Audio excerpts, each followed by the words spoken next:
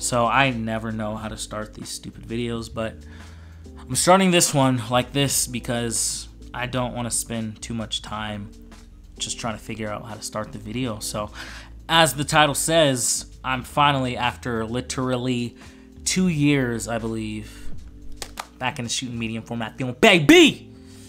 So this is the Rolleiflex 2.8 E or E2. I don't know. I should have looked it up before recording this video, but I'm just too lazy to look it up. This camera is not mine. This is my brother-in-law's. I'm borrowing it from him. He likes to flip these things on eBay and whatnot. And so I took this one just to, you know, borrow it for a few days, weeks, and just get back into freaking medium format film, and just kind of wanted to give a first impressions on the camera in general. So yeah, like I was saying, it's been 2 years since I last shot medium format. I don't know why I kind of dropped out of it. I just enjoyed shooting 35mm more and scanning in 35mm more because I had a pack-on scanner and I just pop it in there and just goes through the thing and that's it. So I was just like, yo, that's what we're going with right now. And so I kind of just dropped medium format and gave up on it. And I really wish I didn't, because man, these prices of just like some of these cameras have gone up or just been all over the place. And I really haven't, I don't think I've ever talked about a medium format camera on this channel, but the process of shooting medium format film is so fun. It's actually funny. When I first put a roll in here, I had to watch like a few videos on how to use this camera or just how to load 120 film, because it's been so long. I wasn't sure whether to put it on the bottom sprocket or the top sprocket and which way it goes, or where to put the little arrow markers when you're shooting. So I had to like give myself a quick refresher, but once I did and once I started shooting, it was super easy and I figured it out really quick and everything just clicks back with me. So again, just quick first impressions of this camera. I absolutely freaking love it. This isn't the 2.8F, like I said, this is the E2. I believe, from what I know, one of the main differences between the F and this E is that it's the lens. I think that's the E, the D, and the F. And I believe it might be something with the lens. Again, I have to look deeper into it, so don't take this as just a full, you know, on opinion of this camera's better than the other, because I'm not saying that about any of them, because medium format film in general just doesn't even matter what camera you're shooting, looks absolutely freaking beautiful. This isn't my first TLR camera, and if you don't know what TLR means, that's twin lens reflex. So top lens here is your focusing lens, and this bottom lens here is the one you use for shooting. And this camera has a leaf shutter, so it's super quiet. I don't even know if you heard that, but yeah, it's super quiet, and it's a waist level finder, so you know you're looking down and exposing and whatnot for, you know, your shot.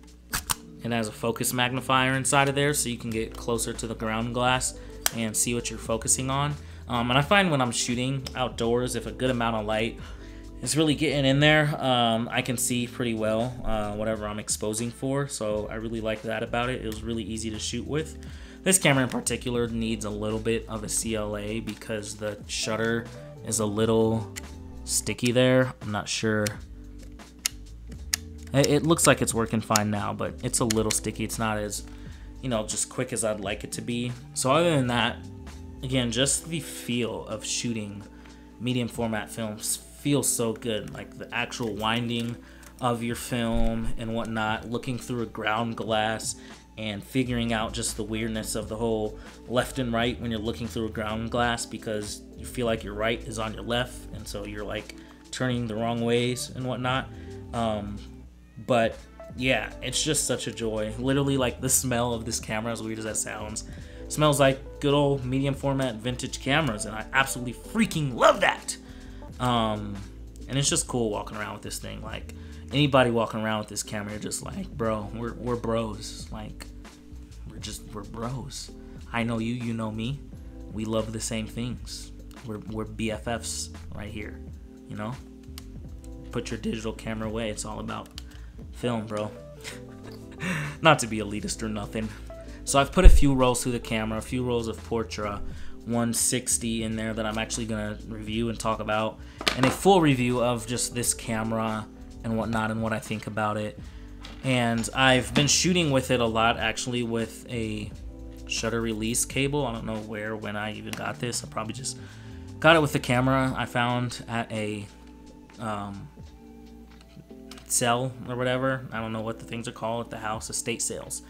But I've been using that with this just because when I'm shooting at lower shutter speeds, I feel like I'm trying to control the camera because I'm shooting a 6x6 composition. And so I just want to make sure I have control over my framing and steadiness. And, you know, I feel like I kind of throw it off with, you know, having to hit the shutter button unless I have like a really solid grasp on like my camera and whatnot. So I've been using this just to make sure I have like a nice good grasp, and then I just shoot the photo. Another thing I've been using is my Sekonic light meter. This is the L478DR. I've had this thing for years and I absolutely love it. So I use it in two different ways when I'm metering black and white and color film. When I'm metering for black and white film, I usually just use a gray card and hold it in the lighting environment I'm shooting in, take a meter reading off of that, and then just set my camera to that and shoot that.